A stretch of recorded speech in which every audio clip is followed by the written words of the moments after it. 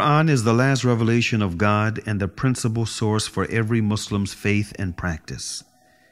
It deals with all subjects that concern human beings, including wisdom, doctrine, worship, and law. There are two basic themes for the Quran.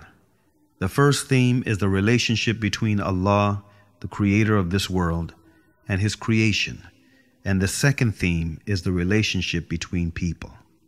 The Quran provides guidelines for a just society, proper human conduct, and equitable economic principles. In the name of Allah, the Compassionate, the Merciful. All praise is due to Allah, the Lord of the worlds, the Compassionate, the Merciful, King of the Day of Judgment.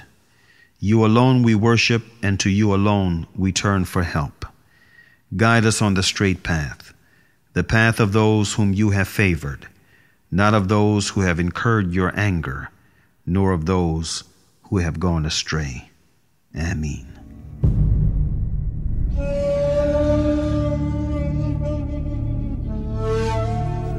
For so many years, I used to ask myself when I saw people fighting each other, "Oh Allah, why did you create us from different backgrounds? Men and women, whites and blacks, and people are fighting each other. Wasn't it a better idea that you could have created us all from the same background, coming from the same sex, speaking one language, same color, instead of people fighting each other?" And then I found the answer to my question in the Quran, because in the Quran you can find an answer to any question that you have in your mind about the creation. I found it in a verse that has become a very dear verse to my heart. O mankind, we created you from a male and female and made you into nations and tribes, that you may know each other. This verse was the answer to my question, because diversity is a blessing. It's a blessing that we are different. Imagine that the people in this world could have been all from the same background, speaking the same language, eating the same food, looking all the same. This life could have been so boring. No chance to get to know each other or discover each other. And of course, some businesses could have gone out of business, like tourism, because travel where? See what? It's a boring world. But it's a blessing that we are different. Diversity is a blessing that people are abusing by attacking the homes and lands of each other.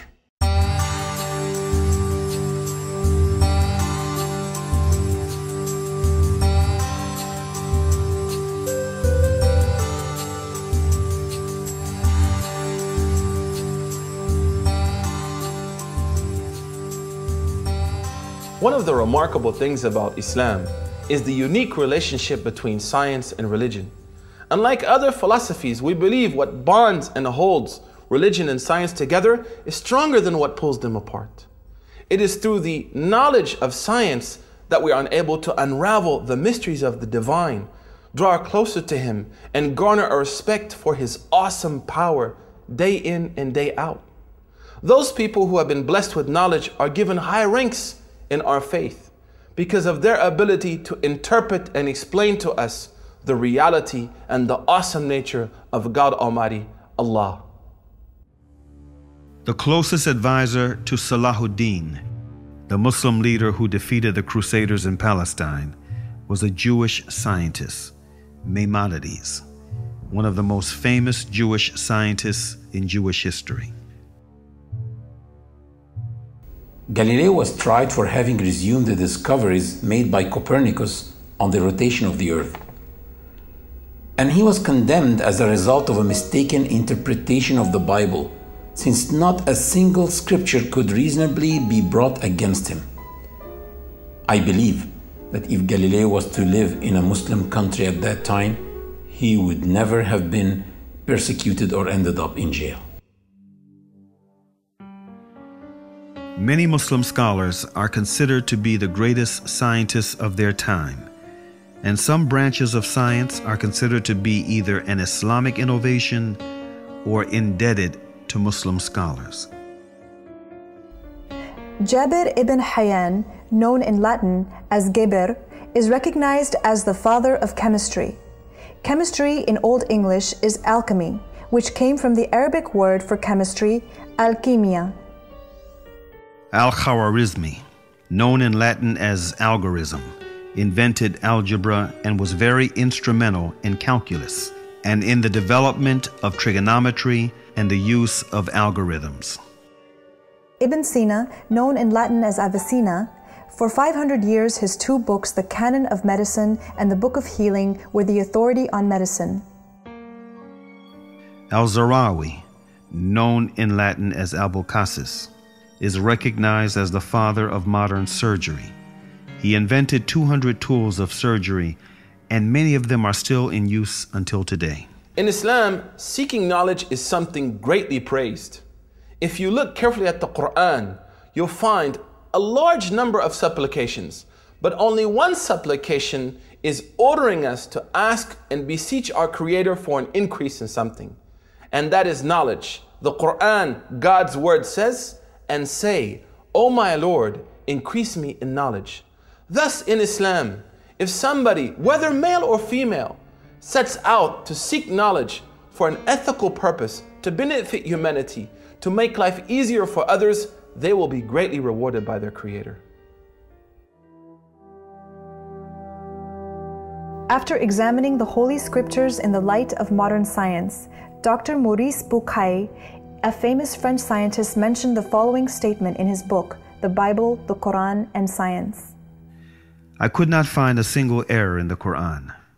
I had to stop and ask myself, if a man was the author of the Quran, how could he have written facts in the 7th century that today are shown to be in keeping with modern scientific knowledge?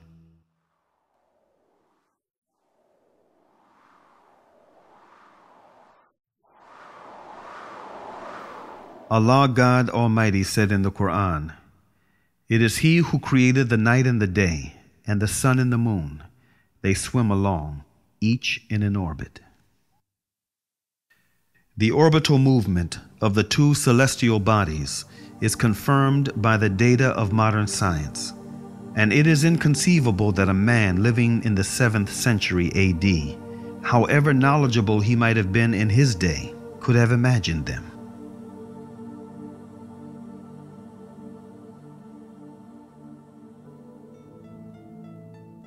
Almighty Allah said 1400 years ago about mountains, "Have we not made the earth as a wide expanse and the mountains as stakes?"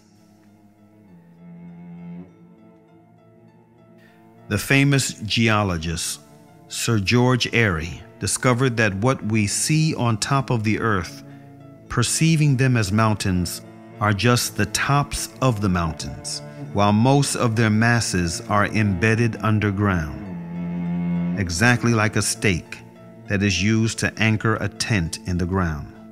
He said, "Mountains are merely the tops of great masses of rock, floating in a denser substratum as icebergs float in water."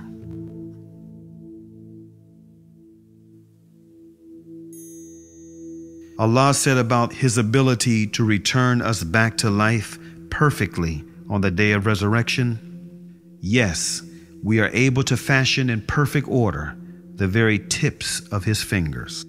1400 years ago, some people wondered why God chose to mention the fingertips instead of mentioning something more complicated like the kidney or the eye. Today, science proved that this part of the body is one of the most complicated parts because it is carrying a unique fingerprint. Allah said in the Quran, "Whoever Allah guides, He opens his heart for Islam, and whoever He lets go astray, He makes his chest constrain as if he is ascending gradually in the sky." 14 centuries ago, who could have known that as a man ascends gradually in the sky, oxygen decreases, leading to the feeling of chest tightness? These must be the words of the Creator, Allah.